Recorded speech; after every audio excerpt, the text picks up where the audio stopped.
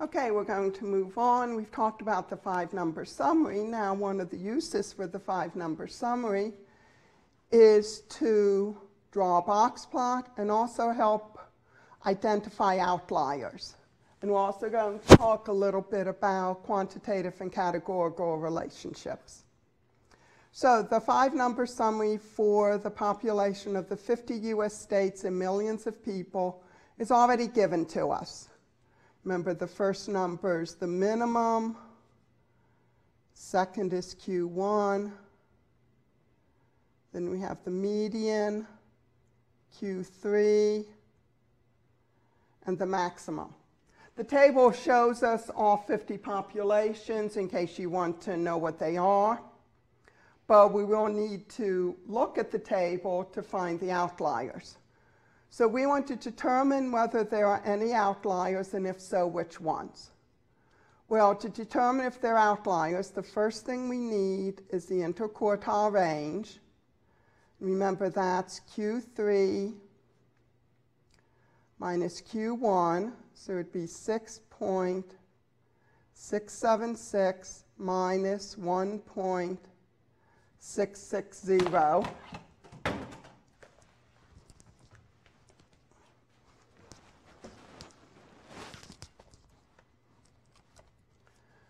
So 6.676 minus 1.660 is 5.016.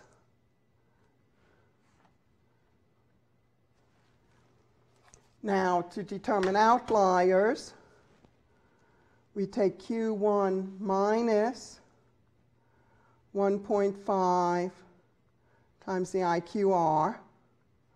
So that would be 1.660 minus 1.5 times 5.016, which gives us a negative 5.864. That would be the lower limit to identify outliers. Then we take Q3 plus 1.5 times the IQR,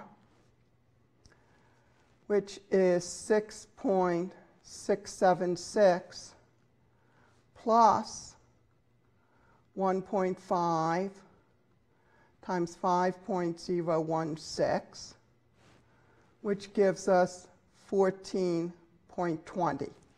Now, any numbers that are between negative 5.864 and positive 14.20 would be considered outliers. Now, there's nothing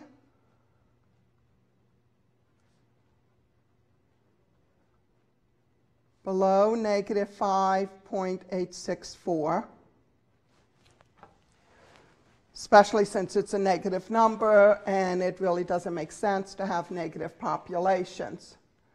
However, if we look for greater than 14.2, we have 17.385, 19.281, 22.472, and 35.842.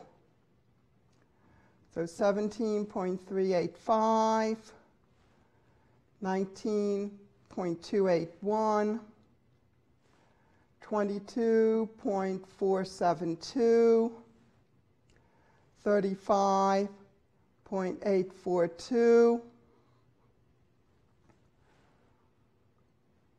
are greater than 14.20,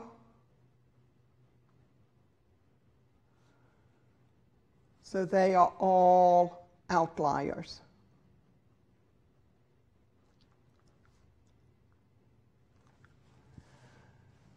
And these are the states of Florida, New York, Texas, and California. So the 4 most populous states would be considered outliers when combined with the rest of them. Okay, let's look at this box plot. This is a graph of the percent of the population to graduate high school in each of the 50 states. So are there any outliers? Well, if we look at this, remember outliers are identified by asterisks. There are no asterisks on this box plot, so there are no outliers. We want to estimate the range of data values. Well, this is the maximum, is about 92. The minimum is about 78. So it'd be 92 minus 78, or 15. Now estimate the mean. Well, if we look at this, the median is this middle number, and that's about 87.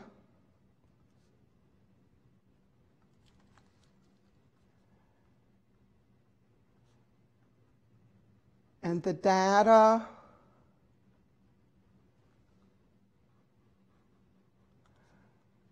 are left skewed.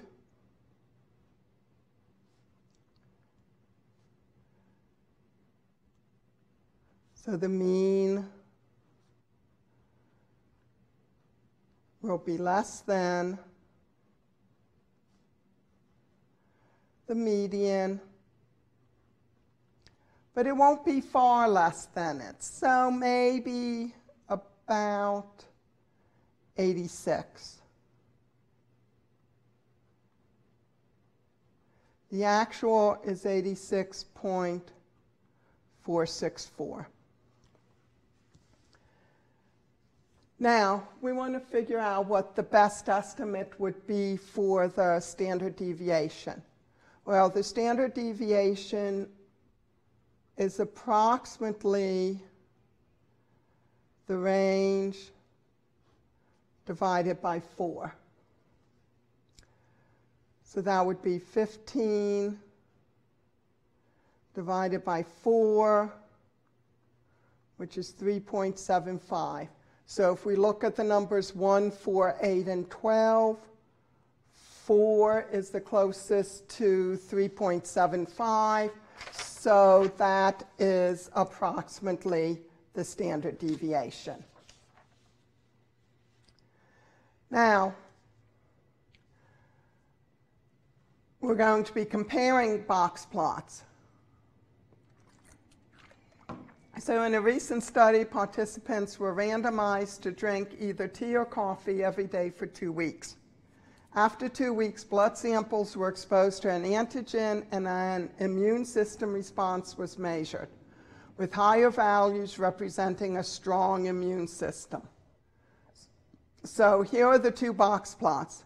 So does there appear to be a relationship between the categorical variable tea or coffee and the quantitative variable immune response? And we look at this, and yes.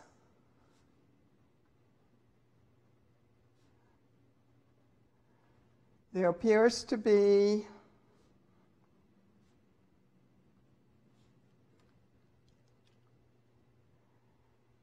a substantial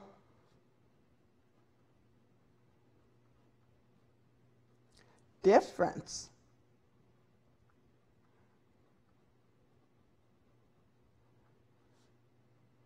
between the 2 groups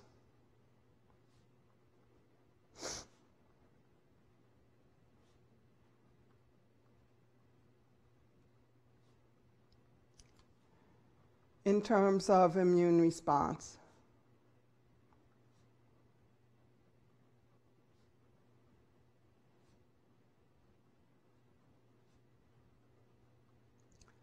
Then we asked which group appears to have the stronger immune response. Well, we look at this box plot for the tea drinkers, and it's up much higher. The immune response is much higher than it is for coffee.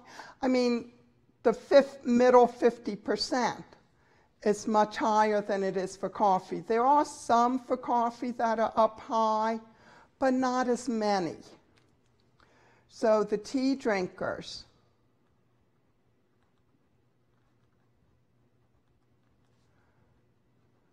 appear to have a stronger immune response.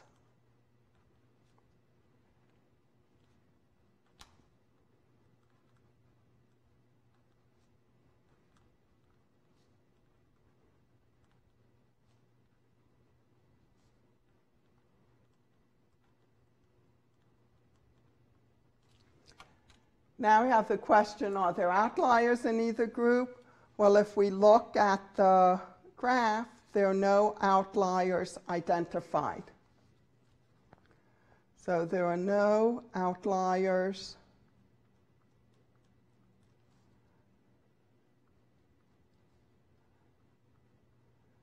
identified in these box plots.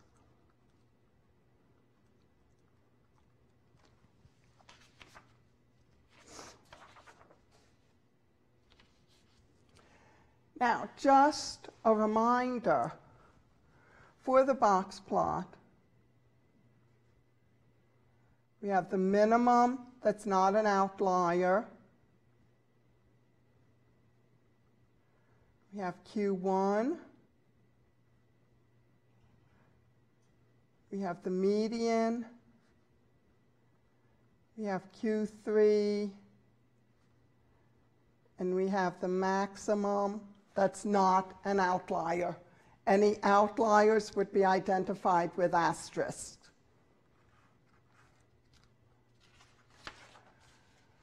Okay, so now we're given a set of descriptive statistics for this study. So we want to give notation for and find the differences in mean. So x bar sub 1 would be the mean immune response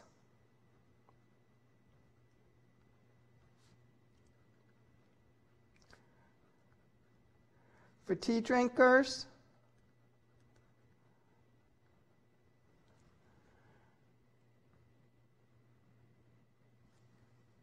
And that is 34.82. X bar sub 2, or let's do it as x bar sub t for tea and x bar sub c for coffee. This is the mean immune response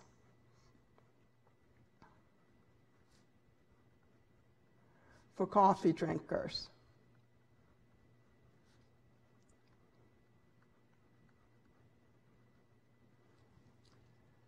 That's 17.70.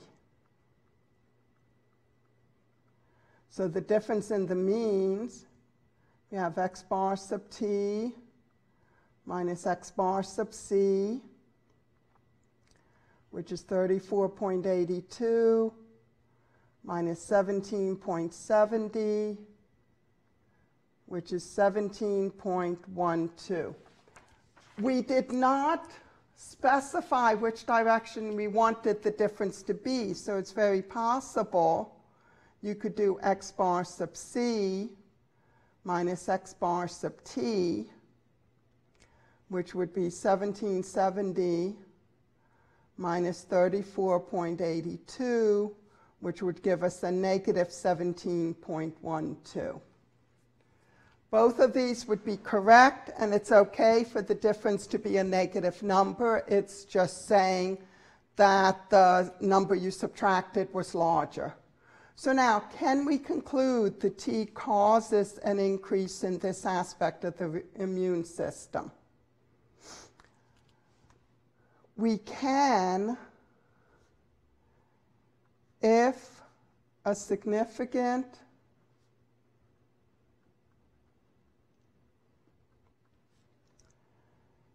effect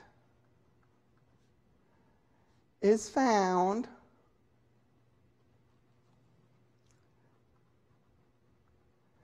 then we can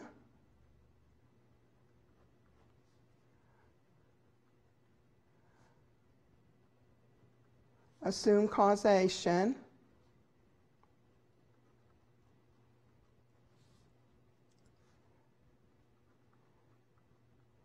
since the data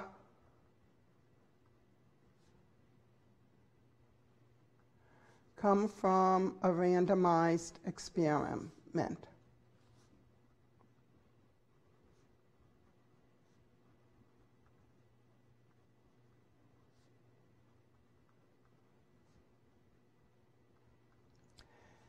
If this were an observational study, we could not make the conclusion, or we could not conclude causation. But since it's a randomized experiment, we can.